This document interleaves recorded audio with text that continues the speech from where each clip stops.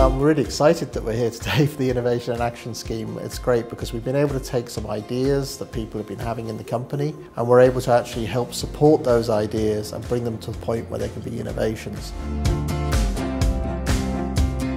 We're making innovation a key part of everything we do in PM Group, and we've developed a process to foster innovation in all parts of the business.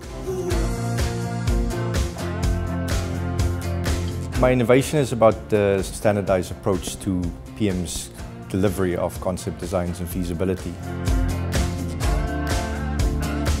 Our innovation is early implementation of 3D design and concepts, which will improve communications to other team members. Well, my innovation is the exemplary site setup manual that allows our construction teams to acquire standardised, consistent wayfinding, directional and other signage.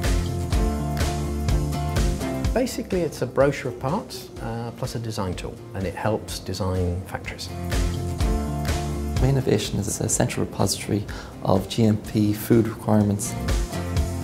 My innovation is about immersing the design we produce normally in PM Group. The innovation is a tender portal which is accessible for client and our team to distribute information to suppliers. In PM Group we can develop our imagination. You can do everything you dream about. It'd be a great honour to be recognised amongst so many of my colleagues.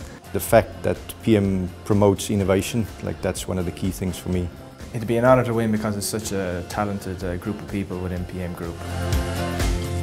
I am delighted that we have managed to host our first ever annual Innovation Awards. I really want to compliment all of the innovators that presented here this afternoon. And the winner is Jordan Kent.